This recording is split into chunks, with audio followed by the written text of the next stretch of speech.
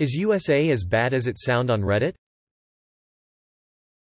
For example, ridiculously expensive healthcare, school shooting every day, very racist polices.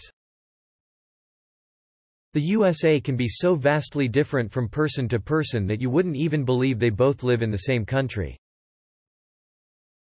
Depends where you go. There are places that are magnificent, and places that look exactly like a dystopian video game.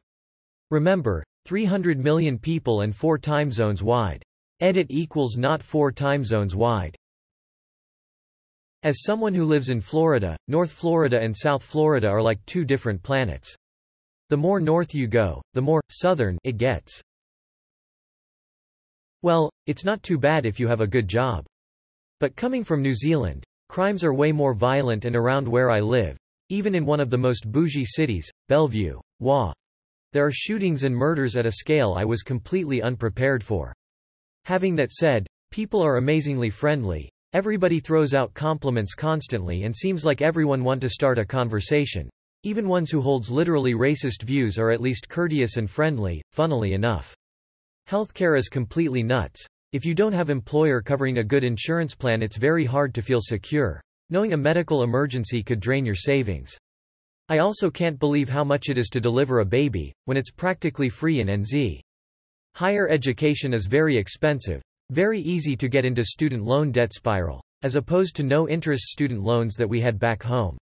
Tax rate is good though. IIRC it was about half, percentage-wise, to what I paid in NZ. But if you tack on the extra costs for insurance and other government assistance, it works out to be about the same. Gas and fun cars are so freaking cheap. Wide open roads make for great road trips. The suburban lifestyle we see on TV or movies is actually pretty accurate. 2-car garage, backyard, front lawn, homeowners association etc. Houses aren't cheap, but it's at least affordable compared to Auckland. So yay, if you are healthy and not poor, it's a great place to be. If you are not at least one of either, I'd recommend other developed countries. Edit. So there's a bit of confusion on my comment about house buying.